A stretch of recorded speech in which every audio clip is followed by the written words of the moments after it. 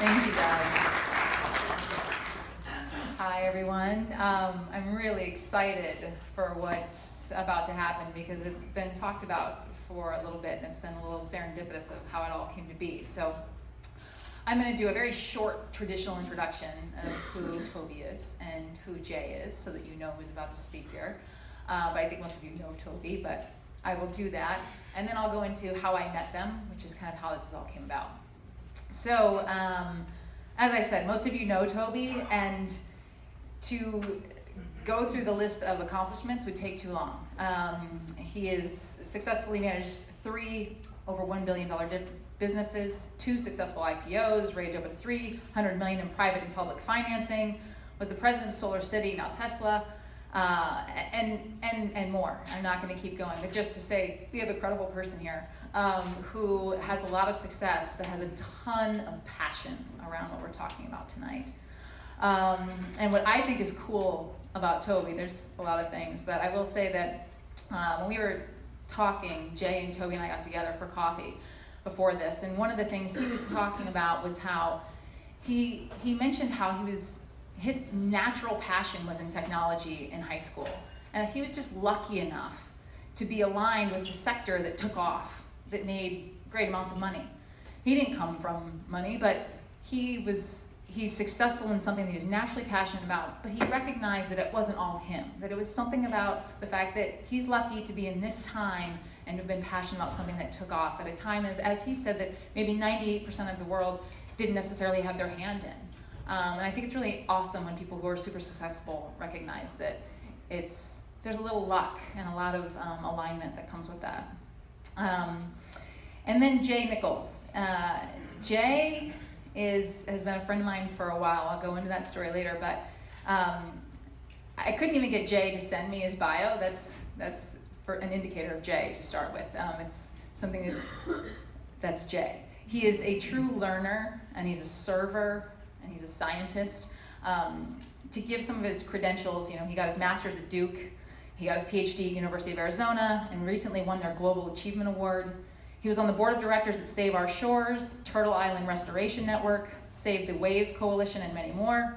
He's a research associate for California Academy of Sciences, founder of Ocean Revolution and Blue Mine Life, and his work has been published in many places, and he's the author of the New York Times bestseller Blue Mine, as we've heard, that is being sold right there at that table for $20, and he will sign it. And he's the creator of bluemarble.org. So that's the traditional introduction. Now I'm going to say how I met these people. In 2008, I would go to the Octagon in Santa Cruz. I had been working in investment management for years and saw all these people and dealt with lots of money and didn't see a lot of happiness. And then I became a morning show host on the radio and saw people in fame, didn't see a lot of happiness. And then I took off for India and Bali and studying meditation yoga. And when I came back, I had been gone for about 8 months. And when I came back, reintroduction into the US after living somewhere like India is really rough on your system. You see a lot, you recognize a lot about your life. And when I came back into the States, I very consciously came to Santa Cruz. My mom was living there, and she still does.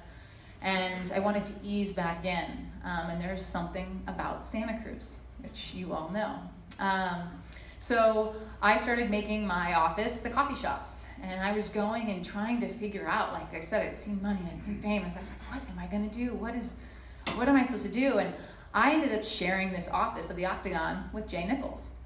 And he was there daily working on this, this passion of the ocean, of water. And we got to talking daily, and it literally felt like we shared an office. And Jay's story was really interesting to me because he has all these credentials. And he was being paid by big companies, big money, to go out. But they wanted him to give his message with a lot of caveats. Don't say the plastic's not good for the ocean. Don't say us big oil companies are doing things that aren't good.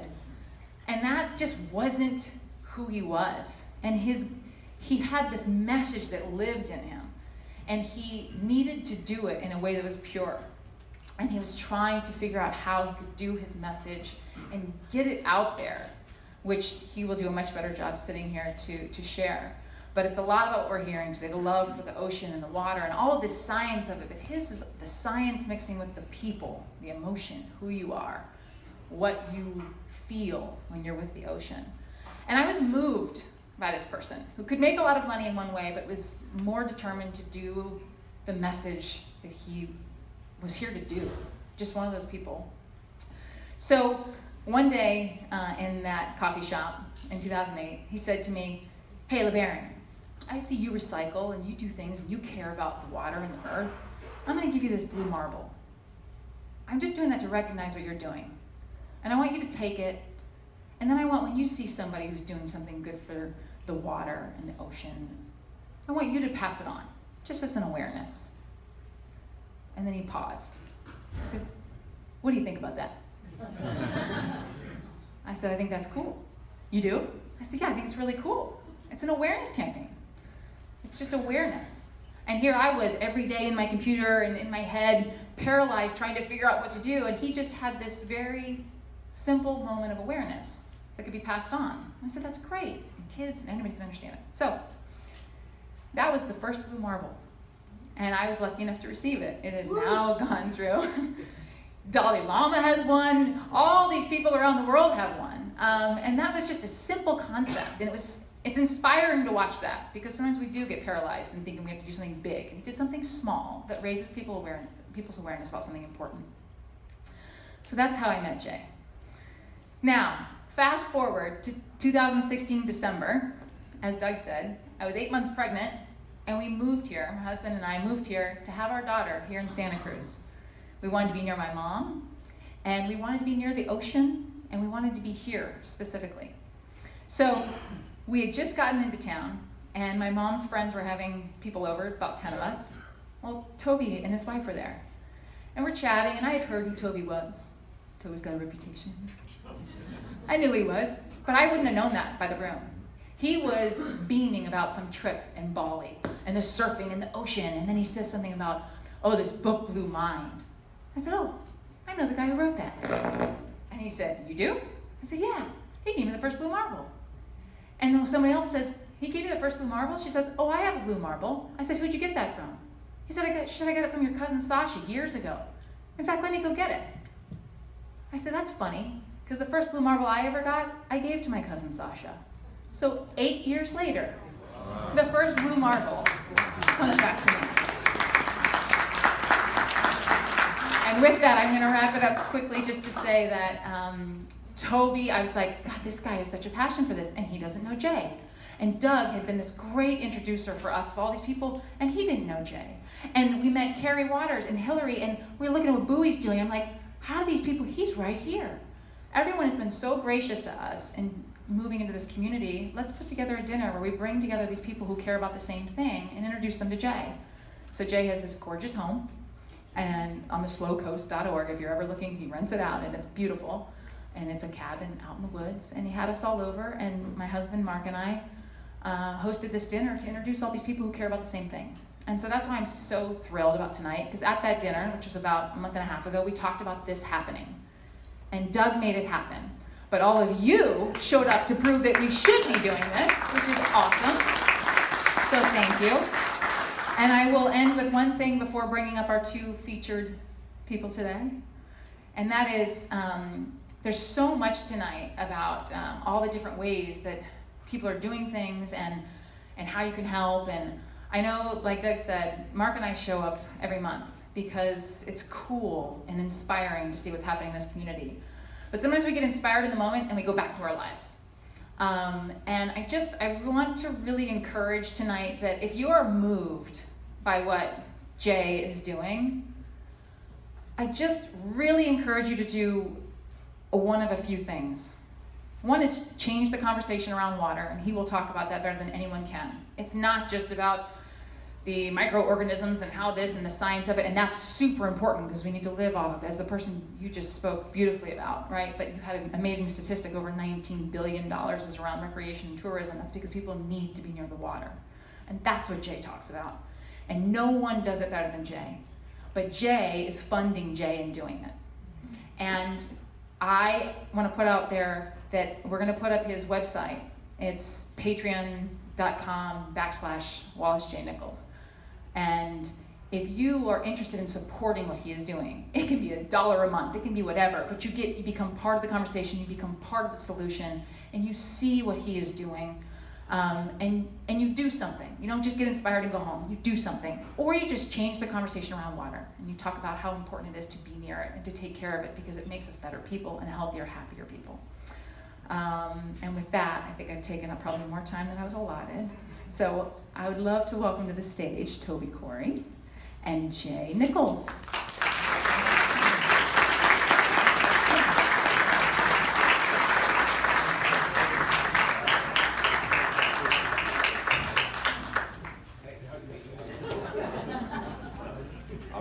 I should give Jay the blue mic, huh? Should I give Jay the blue mic? All right. We'll switch off halfway through. Can everyone hear me okay? No. No. No? The blue, can you hear the blue mic though? Is that, okay. Of course you can. Want me to yell? All right, I guess we should. Is it on? Yeah, turn the red mic on. No, the sun's on. Oh. Somewhat. 350? There you go. All right, awesome, cool. So, let me open up with a couple things.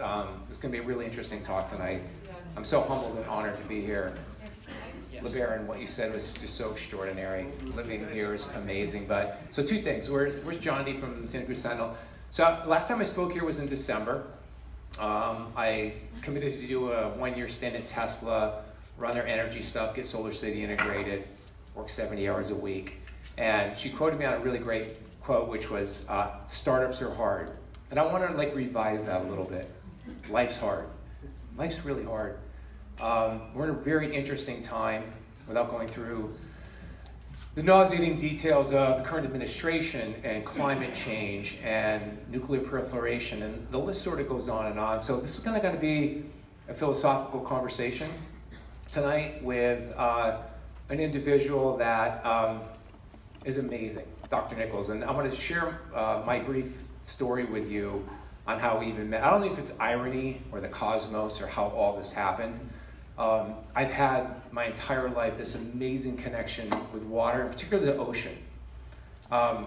Short story, when I was 10 years old, 1972, I grew up in Connecticut, did a cross-country trip, ended up waking up in the morning in 1972 in Arizona on a bluff looking at the Pacific Ocean and telling my mom, someday I'm going to move to California. And it was California, Pacific Ocean, just pure water and ocean that literally captured my imagination and was a set point for one of my lives. It just changed my life in the most fundamental way. And I always wondered, why do I love the water so much? My dad was awesome. He was always into the environment. We did a lot of fishing, lake fishing for trout. He finally got a bigger boat. We used to go down to the water and fish for bluefish and in the ocean. And as much as I love the water, the ocean just did the most amazing thing for me my entire life. And I always wondered, why am I so attracted to the water? Why do I love the ocean? Why do I have to be near it? Why do I have to be on it? Why is that? And it puzzled me for years and years. And over a year ago, I don't know if I was in Pescadero or where I was, and I happened to stumble upon this book called The Blue Mind. And I hadn't even met Dr. Nichols. And I picked it up and I read it. And I try and read as much as I can. And it was an amazing book. It changed my life. It explained so much to me. Why I want to be here, why I love this community, why I love everyone in this room, why I love Doug Erickson. But it was just unbelievable, which was why? So it was the most amazing read ever. And his insights are awesome. He's going to share that with you tonight. But before I get started, I talked about how life is hard. So I want to just get everyone in the right frame of mind for this discussion. I'd like to ask everyone for a moment to please close your eyes. And I want you to take 3 breaths in and let it out. Feel it really come in and let it out. And everything you're worrying about, leave it behind. Relax your entire body. And then I want you to picture you're walking on your most favorite California beach. And you hear the water, you hear the ocean, you feel that energy. As you're walking down that beach, you feel the sand at the bottom of your feet. And as the water and these waves roll into your ankles and into your shins and into your body, feel this new energy come in. And when that water recedes, feel all of your problems and all of your issues recede. Just stay there for a moment.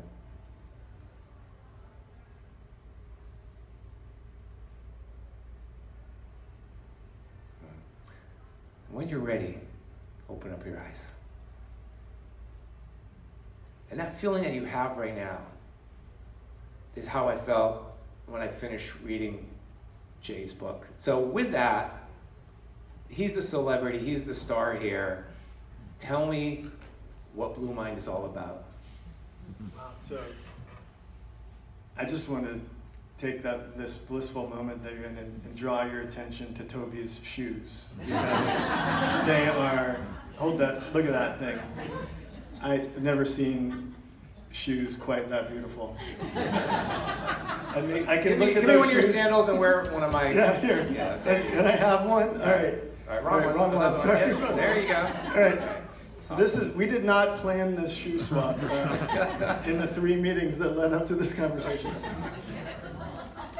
All right, look at that. Like, seriously, look at so imagine yourself walking through any city street wearing these shoes, and you feel a little stressed, and you just look down and you remember, I'm from Santa Cruz. I feel okay.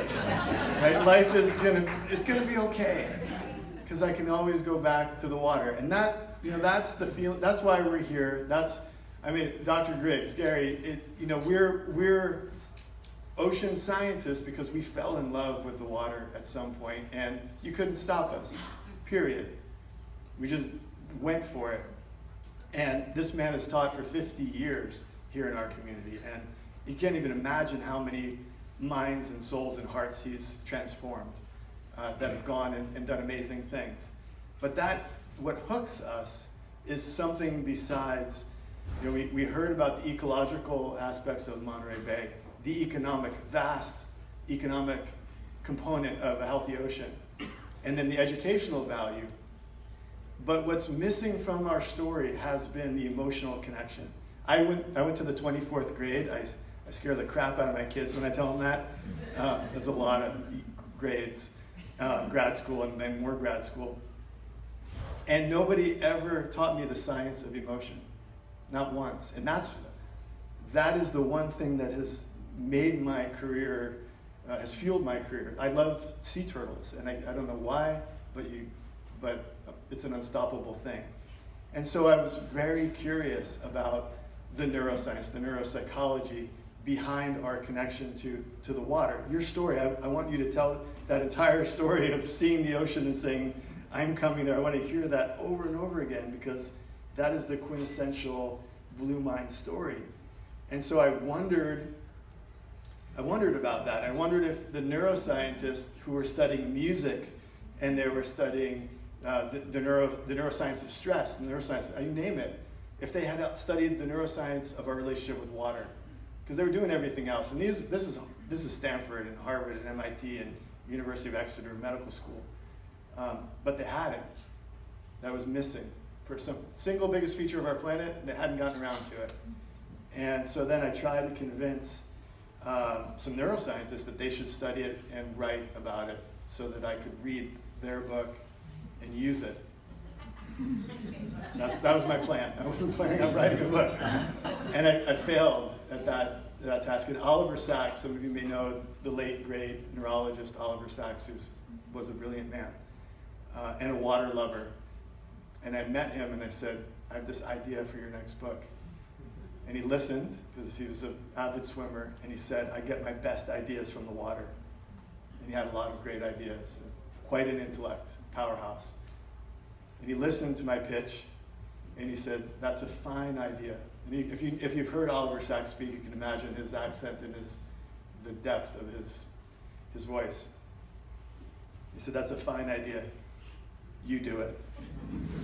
And of course I said, oh shit. I think I have to do this. And so 5 years later, got this book out, and And it's, you know, a beginning of the conversation of connecting the dots between the science of emotion, the neurophysiology, the neurochemistry, the neuropsychology, and not just the ocean, but lakes, rivers, pools, puddles, rainstorms, showers, bathtubs, not leaky ceilings though,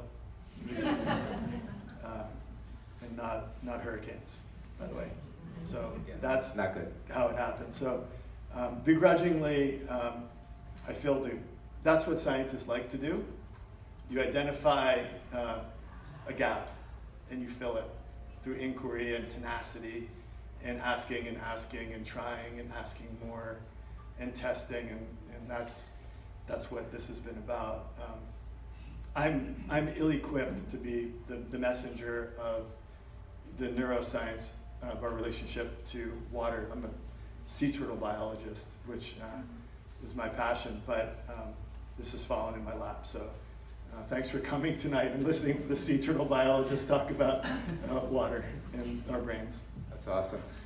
You talked about a sea turtle. So you and I and LeBaron had coffee this week at Cat and Cloud. I'll give them a free plug.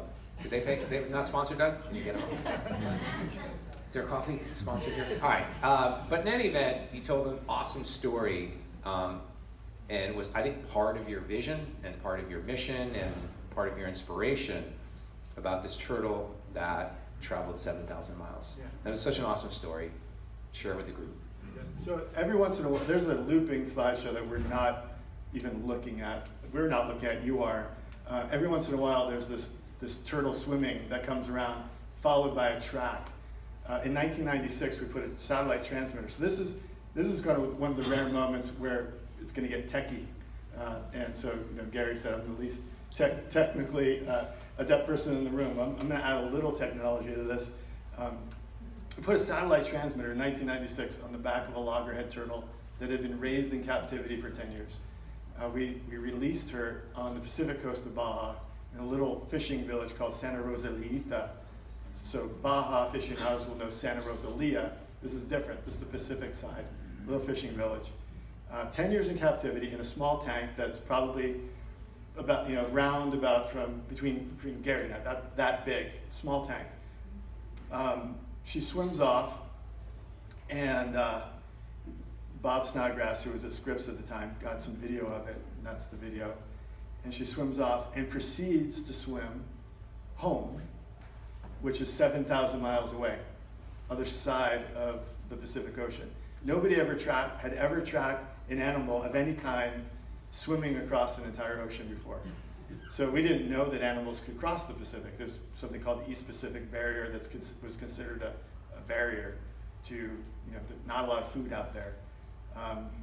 This turtle swam right through that and headed home, 7,000 miles. And so we did something that at the time was revolutionary, and you will laugh, this group especially. We put her data online in real time. It was considered scandalous in 1996. My colleague said, people are going to steal your data, right? If you share it online in real time. So I thought about it a little, and I thought, what would they do with stolen turtle data? And I thought, the only thing I could think of was good. They could learn about turtles. They could think turtles are cool. I didn't imagine that they could teach poetry and algebra and inspire kids, and we would be collaborating with fellow scientists around the world, oceanographers and sea turtle biologists. And so we tracked this turtle in real time across the ocean, breaking all kinds of rules by putting our data pre-publication online, again, in 1996, on this thing called the internet, the internets, I guess you might recall. And so we tracked this turtle, and the interesting thing, when the video comes around, you'll notice, as she's swimming away, she pauses right where you would expect to have found that wall of the tank that she had been living in. She pauses, so there's a memory from 10 years of living in a tank, as if to say, there should be a wall here, and I would be slamming my head against the wall. And so the science of this turtle's migration is fascinating. We could spend the next week on that, but the metaphor is powerful. Yeah. So watch this. This is so cool.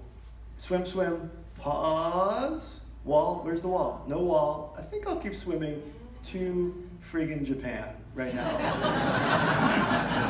7,000 miles, 368 days and change. Across the North Pacific Ocean, the most vast stretch of wilderness our planet has to offer. That pause is fascinating. That's the pause that we all pause or stop because we imagine something that isn't there. You can probably relate to that in some way, shape, or form, but that's the cool story. And then, of course, she swims almost straight. I mean, that's a pretty darn straight line for a turtle to make across an ocean. Just saying, I don't have a lot to compare it to, but if you were trying to do that, that's about 1 knot, constant 1 knot, no apparent stops or meandering, some currents bumping her around. So nobody had ever tracked any animal across the ocean. It sort of required some rewriting of some of the oceanographic textbooks. And here's the main thing I want to tell you. Last year, my daughter came home from school, and she's 15. And if you have a 15-year-old daughter in particular, you know that that's about when you become the most uncool man on the planet.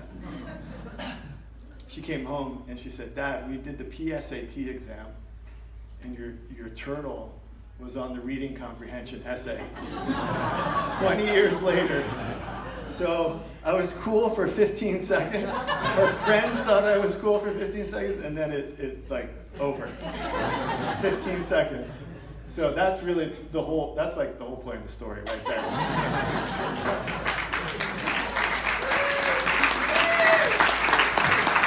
I'm jealous, Jay. I have 2 daughters and I've never been cool, so 15 seconds is pretty awesome. All right. I opened up my talk talking about revising my quote for the Santa Cruz Sentinel about startups are hard, life's harder. And there is a lot going on. I've thought a lot and hard about this, had some great philosophical discussions with Jay and LeBaron and Doug and Margie and a number of other people. And they are really interesting times. Life does feel like it's accelerating. The pace of technology, how many emails, how many text messages, this app, that app. And with all the global issues that are going on, I talked a little bit about military conflict and nuclear threats and this massive problem of climate change and agriculture. Like, the list just doesn't stop. And I do think there's help coming. I see an incredibly bright future, especially based here in Santa Cruz. But as we ponder all of that and all the demands and all the pressures and all the anxiety that we all have going forward, for me, water, and Santa Cruz in particular, the ocean, has been just incredible release for that. But Jay, talk about like what you studied and the science behind that, and like how can that relieve all of the issues that we're dealing with here in the 21st century? So the thing that when we talk about the value, let's just say the ocean for now because we're near the ocean, but it holds for lakes and rivers if they're healthy. When we talk about the value, we do focus on the economic, the ecological, and educational, not the emotional. When you crack the code on the emotion and you get comfortable with the science, what you find is that going to the water, I think we can probably all agree, have you ever gone to the ocean to reduce your stress level? Yes. Whether you knew it or not, that ended up happening. We all practice that. My wife will say, "I think you need to go to the ocean." And I know what that means. Actually, sometimes she doesn't even have to use words, and I know it. That means stop being a dick, Jay. Yeah. That one time that I was a dick. I get it all the time. And with our daughters now, they know to go to the ocean. They're having a crap day. Just go to the water. So in our community, imagine let's just say, how many pounds of stress, if you could measure stress in pounds, has our ocean sucked out of our community? Like a gazillion pounds of stress. Right? Now take all that stress out of the ocean and drop it right back in Santa Cruz. Not good, really bad. So we get more conflict, we get less creativity, we get less romance. So now we don't do that, take it back and throw it back in the ocean can take it.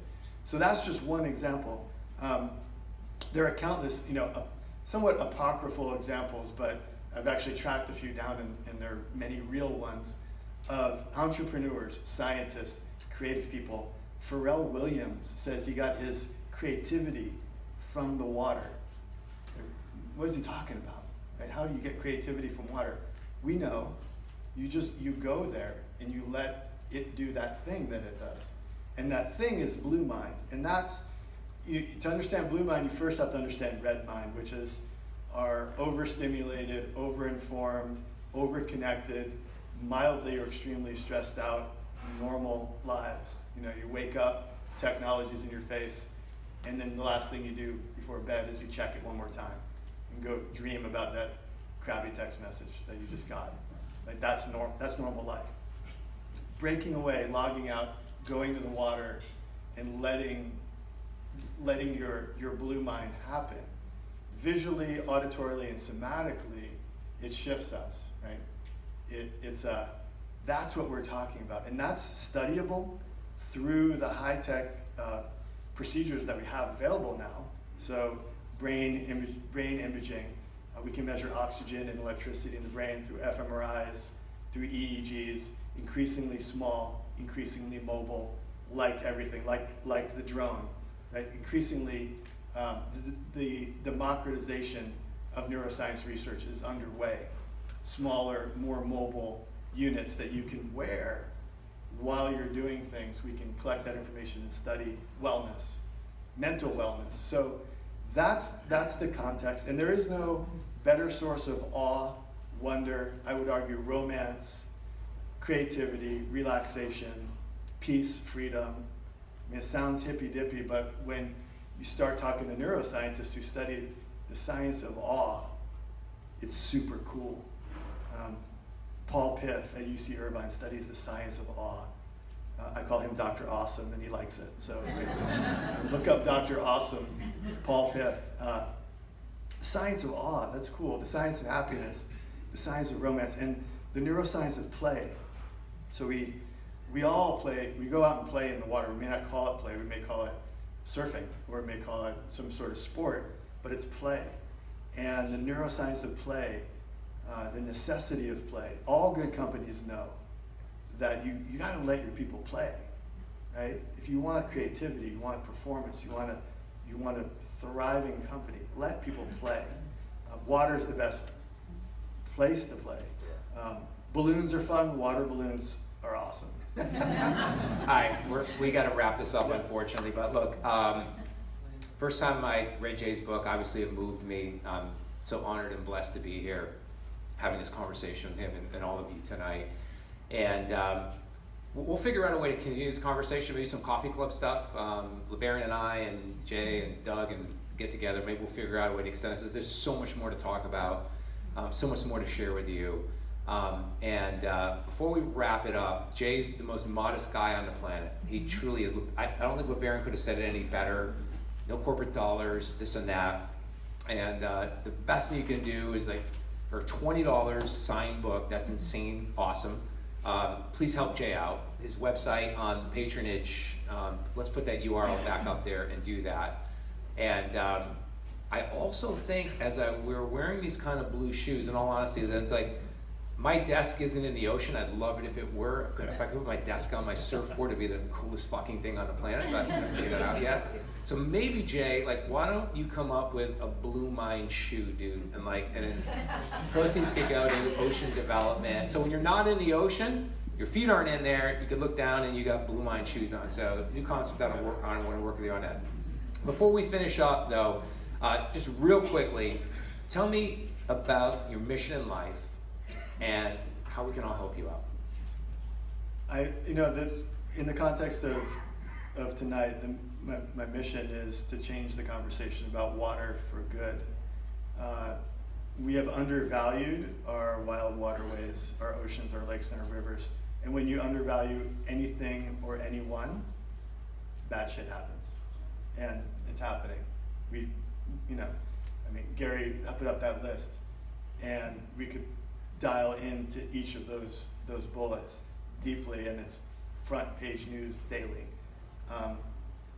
I think a contribution to this effort would be to really understand that from when we're born to when we die, our lakes, rivers, and oceans and wild waterways make our lives better, make our lives worth living.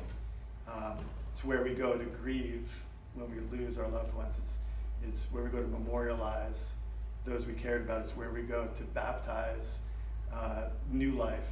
Some people do water births, and throughout our lives, it's where we play, it's where we thrive, it's where we hit our reset button. And I'm talking about the Great Lakes and all the great rivers and the big oceans. And that's been missing. I didn't learn that in any of my 24 grades. None of that. It came later. We need to dial that in. And Santa Cruz has a long tradition of kick-ass world-changing ideas. There's a reason for that, because we are near the water, which helps us be more empathetic, more creative, I think, more fearless, and then the ideas spread. So this is where Blue Mind is coming from. This is Blue Mind Central, and the book is a vehicle, but it's been translated to 6 languages so far. We're trying to get it out further. If you don't read, there are magazine articles and short videos, and there are many ways to interpret this science and make it accessible. So that's my mission, is to change our understanding of water. I want every kid that comes to our tide pools, not just to learn what a limpet is and who eats a limpet and what a limpets eat, but they need to learn that they can come to that tide pool anytime during their life and they'll feel better. It's their tide pool. And they can be 85 years old with their sweetie and come there, and it'll make the day. Or they can come there when they have writer's block, or musician's block, or scientist block. We don't teach kids that. And that's what makes me so excited about Blue Futures. That dialing that in, that's the low-hanging fruit. So I could go on. I'm gonna stop. But that's the idea here. And it's a big, ancient idea that has new technology and new science behind it. And I think now's the time, really, truly. So for those that want to continue the Blue Mind conversation, leave your email address with Jay or I. This is just a starting point. It's going to go on from here. And what an honor and privilege. Please give Jay the most amazing welcome.